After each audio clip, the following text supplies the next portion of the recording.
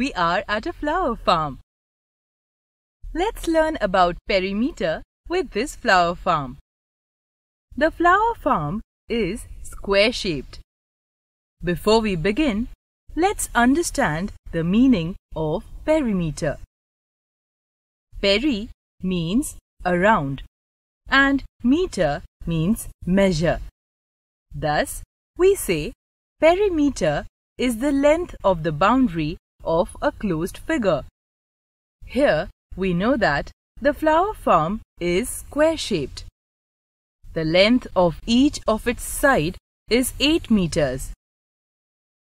So, to find the perimeter, we add the length of all the 4 sides of the square. Thus, perimeter is equal to 8 meters plus 8 meters plus 8 meters plus 8 meters, which is equal to 32 meters. We read and write as the perimeter of the square flower farm is 32 meters. Can you see a rose bed? It is pentagon in shape. Let's find its perimeter. We know that perimeter is equal to the sum of the lengths of all sides of a closed figure.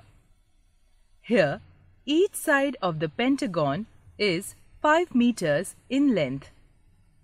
So, perimeter is equal to 5 meters plus 5 meters plus 5 meters plus 5 meters plus 5 meters is equal to 25 meters.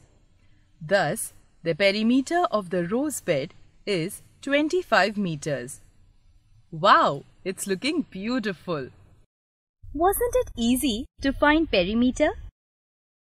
And yes, it was so much fun at Flower Farm.